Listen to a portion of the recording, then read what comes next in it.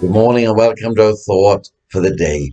I'd like to read you a couple of verses, please, from Psalm 27. What a great psalm this is. And it begins by saying this: The Lord is my light and my salvation. Whom shall I fear?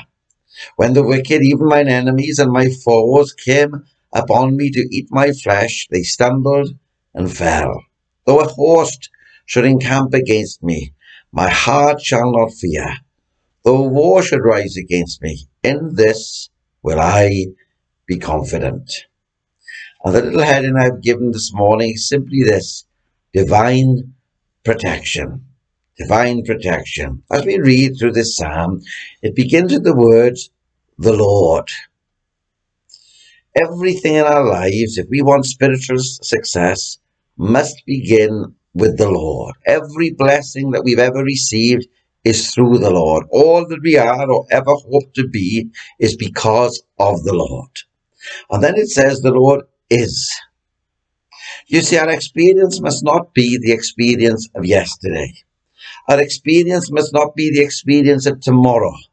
Our experience must be the experience of now, of the present time in which we live. Verse 1 says, the Lord is my light and my salvation.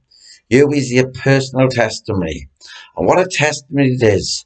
So sure of it that he plainly declares it to everyone that can hear and will read it. He says, my light, my salvation. And it is Jesus, friends, who is the light. And that light comes into the darkness and shows us our need of salvation. And salvation finds us in the dark, but does not leave us in the dark. It gives us light. Even to those who walk through the valley of the shadow of death, he is with us.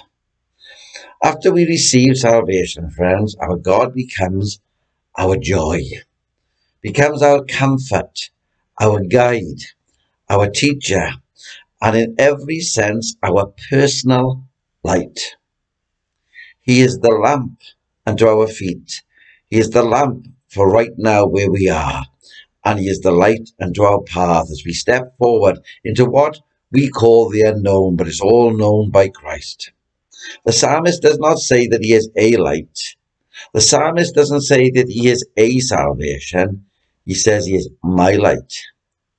He is my salvation. And so it is, friends, that all we could ever desire we find in him. If he truly is all this to you, then the question must be asked that we find in the psalm: whom shall I fear? For the powers of darkness are not to be feared. For the Lord our light will destroy all the darkness that is round about us. Destroy the damnation and the fear of damnation and of hell. You see, it is not to be dreaded by us. For the Lord is our salvation, and the Lord is our strength in our life. We must remember that all the strength for life comes from him who is the author of it. He is the author and the finisher of our faith. And when he makes us strong, we cannot be weakened by Satan himself. For if God be for us, who can be against us? Either now or in the future, he is unable to make us weak because Christ has made us strong. Then we read in verse 2 and 3 how the enemy will come upon us with such ferocity that it almost seems to be unbelievable, really. It says, when the wicked, even mine enemies and foes, come upon me to eat my flesh, they stumbled and they fell. When the enemy as a roaring lion comes along to tear everything that is good from us, to tear our experience apart that we have in Christ, he cannot do it. He cannot do it. It says they stumbled and fell. You see, when he comes to destroy, my God will come to deliver. When the lion will tear us apart, God will shut his mouth.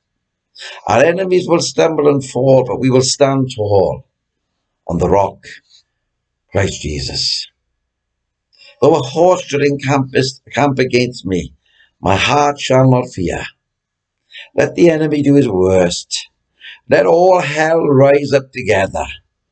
I will be confident in Christ, for he cannot fail, because he has conquered Satan, he has conquered hell, he rose victorious, and he is my Saviour, my light, and my Lord. May the Lord bless you and encourage you this day, and I'll be back to speak with you again tomorrow morning, the same time and the same place. God bless you.